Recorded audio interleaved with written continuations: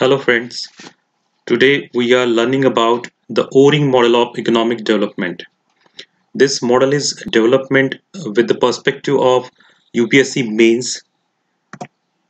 Michael Kremer formulated this theory, put forward it first time in the journal published during 1993 by the name Quarterly Journal of Economics. This theory talks about the multitasking efforts taken by the different supply chains and different production mechanisms.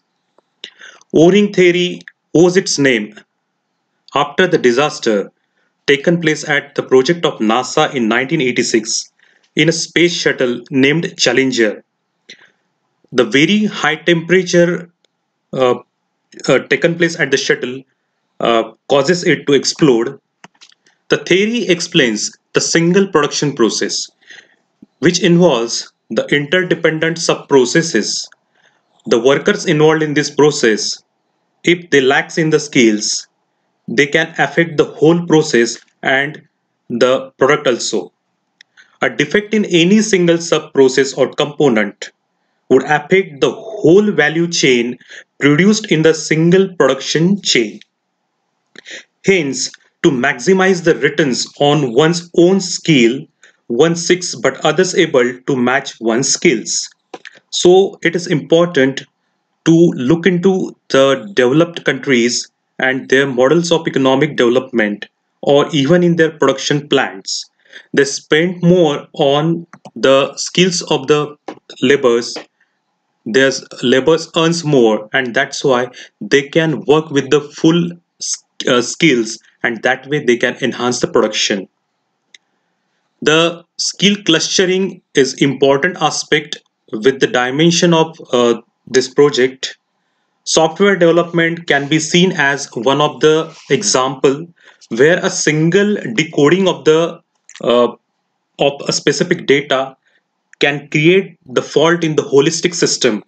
So that way, the Kramer's theory, that is O-ring model theory, is applicable in larger production complexes. Kramer said that in production processes involve several tasks at different complexities. He considers complexity of every independent task, and so he thinks about the skill required at different tasks. Because workers with different skill level have different likelihoods of making mistakes.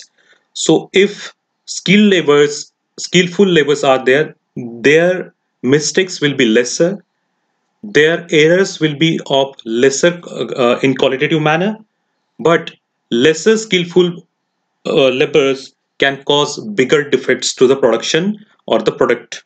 If the O-ring theory is true, the more complex is the production process, the costlier each mistake is.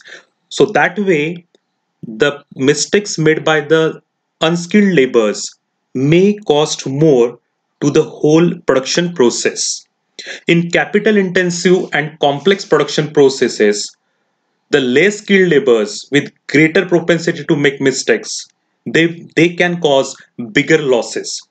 But instead of that, if skilled laborers are there, they may cause lesser losses at the capital level. So those firms which are providing more capital for the productions, they are creating and enabling more skillful laborers, and they are getting more and more outputs. So here was the O-ring model theory. Thank you very much.